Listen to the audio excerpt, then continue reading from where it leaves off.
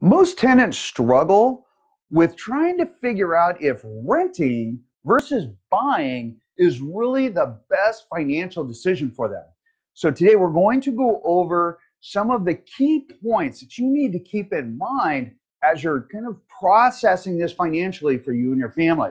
Now, my name is George Moorhead with Bentley Properties, and today we're going to go over rent versus buy and kind of some of the methodologies to go through. And then we're also going to go through a quick action plan, things you can do today that will help you tomorrow. All right, so let's just get on this.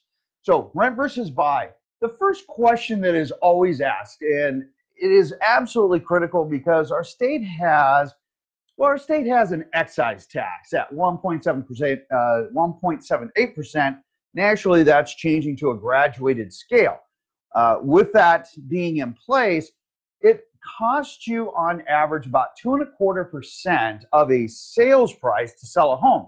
So that is one of the reasons that we consider how long will you be in the home to ensure that you've built up enough equity so that when you sell, you're not paying to sell the home. Okay. So 3 years. 3 years is really the minimum that you want to be in a home. Now, really, 5 years is best. Okay. That gives you that little cushion and it ensures that you're going to have some equity that you have earned, whether it's sweat equity or market appreciation, that you get that back to reinvest in your next home.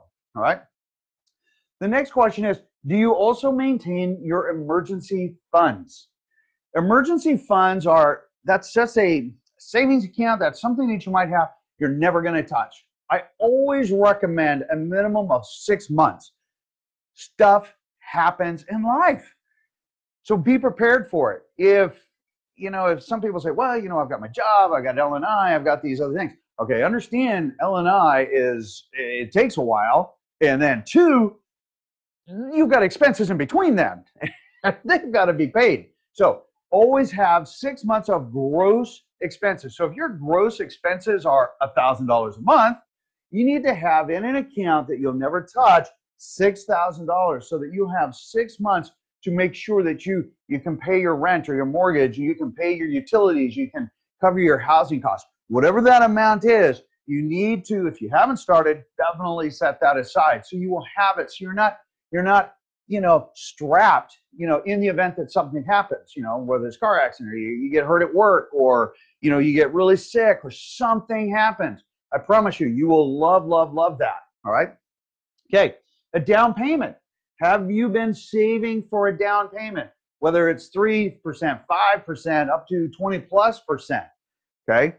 There are alternatives to look at, for the folks that have a good credit score, that make a good income, but with the rental costs and everything else, you might not be able to save all the money you need for a down payment.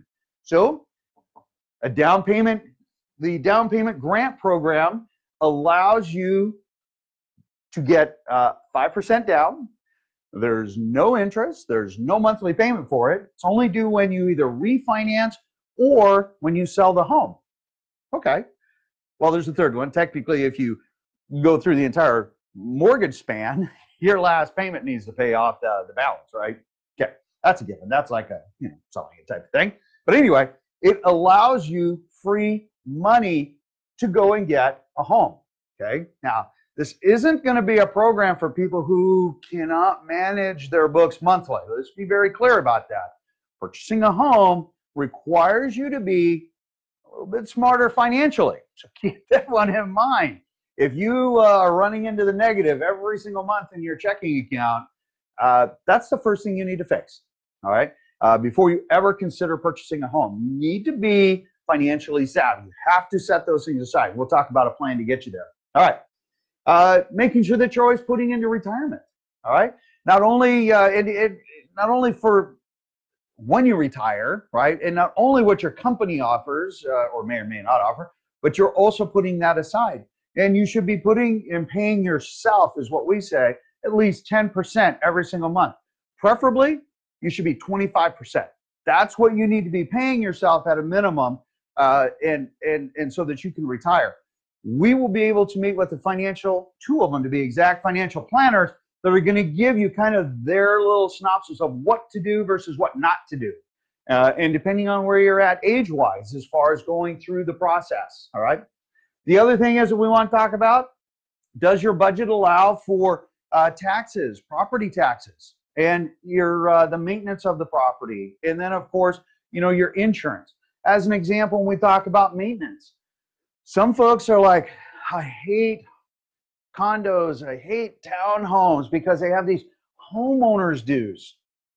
Okay, well, understand that monthly payment covers the roof, covers the painting, covers landscaping, covers all of the things that you ultimately will be doing at either one point.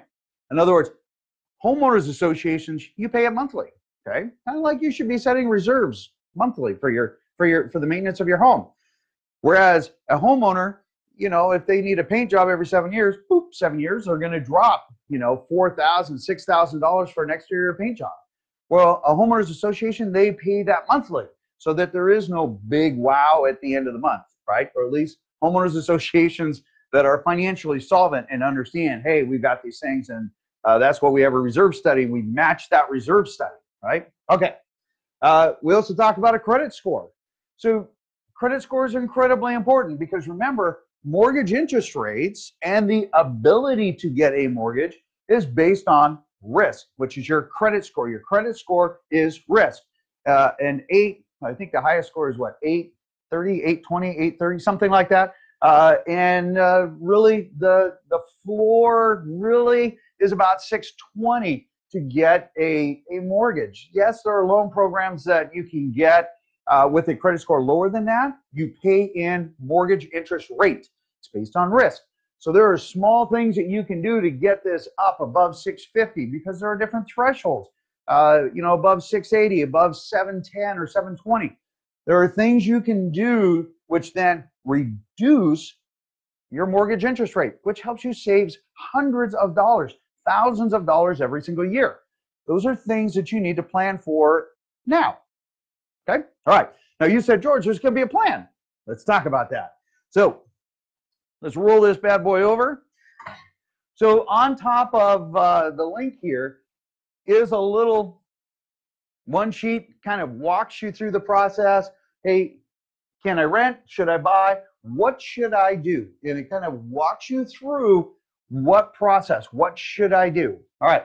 So what can you do today? If you say, George, oh gosh, I just can't buy a house today. I'm like, okay, well, let's start this today. First thing, contact the lender, whether it's Dan Golden at Cornerstone or maybe it's Julianne at Qualstar Credit Union. There's a couple of other lenders. We'll go ahead and we'll post those for you so you can reach out. There's no cost. There's no obligation. They will say, hey, based on your information today, a snapshot today, here's what you can afford. All right? Here's what your credit score is. And what you can do then is you can find out each month what you can afford financially. And then you can say, okay, all right, so this is what the bank says that I qualify for, but wow, man, I don't feel like I can pay that much, but I can pay this much. Let's say they say you qualify for $3,000 a month. You might say, oh, that is really steep on my budget. All right, but you know what? I can pay $2,400. I can pay that. I'm good with that. And then you can ask them, hey, on $2,400 a month, what kind of mortgage does that give me? What kind of house does that give me? Knowledge is power, right? So now, not only do you know what you qualify for, then you know how much you feel comfortable for. Now you know how much of a home you can purchase based on today's interest rate, based on that interest rate, okay? All right, then you come down and you take your rent. You pay your rent, but let's say your rent is $1,000 a month. And you said, I can afford $2,400 a month. You're going to take $1,400 a month. You're going to put it into your savings account. All right? The reason is, I call that payment acclimation. It acclimates you to the payment. Many of you have been out to a lake and you've been on the dock or on the beach and you look at the water and you go, oh gosh, and you put your foot in and you go, oh my God, that's cold. And then it's like, okay, I'm going to do it. I'm just going to do it. You run and you jump in, whether it's the pool, the lake, whatever. And at first you're like, wow, that's cold. And then all of a sudden it's like, hey, this is warm. This is cool. I can do this. It's the same thing with your payments. And that is what allows you mentally and financially to start preparing yourself, because guess what? The bank is going to look at it and you can say, hey, you know what? I've been looking to purchase a home for the last year. And so what I've done, and since we have last, spoken, I have actually taken what I feel like, I feel comfortable with, and I've set that aside. Here's my rent, and here's what I've set aside. So I have acclimated. I am comfortable with this. In fact, now that I've done the $2,400, you know what? I can go to $2,600 pretty easy, because now I've adjusted to this. All right, that is a good plan, because then it allows you to be more effective when you're looking at homes, because mentally you're prepared for it, right? Proper preparation meets opportunity, and that is what allows you to purchase your home, all right? When we come down here, it also gives you time to work on your credit. There are small things you can do. In fact, with today's technology, one of the most wicked cool things, like Dan Golden and I, we talk about this one all the time. They have this program that actually tells you specifically which one of these items, which something or another on your credit report you need to work on or to change so that you can bump your credit score. And it tells you what it'll bump it by. It might be paying down a loan balance. It might be removing a credit card that you don't use. It might be, hey, get a credit card and use it, pay it off, right? And then that, those are small things that will build your credit report, your what we call a credit bureau. There are 3 different ones. Remember, they take the middle or low score depending on who you're working with. All right. All right. So next thing is get in touch with the market. Our monthly market update and looking at what is available online will help you to become market smart. If you would like homes sent to you at no cost, no strings attached, that are in that price point, so you can start to get an idea of what they look like, so you know when a good value comes up, let us know. We'll send it to you. There's no strings attached, all right? All you have to do is put it up there in the corner and say, George, send me properties in Bellevue, or send me properties in Kent, send me properties in Bothell.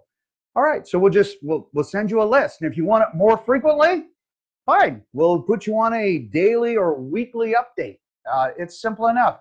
When the time is right, you'll have the knowledge in the market to be most successful. All right? So to start today, contact your lender, find out how much you qualify for, then consider how much do you feel comfortable paying, and then find out what the home value is, that price at today's rate that is. It might be $500,000, it might be $400,000. You might be shocked at how much of a home you can purchase, or maybe not quite as much, but can be fixed by working on your credit score, all right? And then again, be on top of your market knowledge. This right there, it's gonna be on a link. You're gonna have easy access to it. Follow the format. If you have any questions, again, my name is George Moorhead. Post them up in the corner, email me, put a little comment down below. We'll get back to you. Again, there's no strings attached. This is super simple for you. The goal is to make you successful. Give you the home that you've always wanted to, so you can start building as part of your retirement portfolio.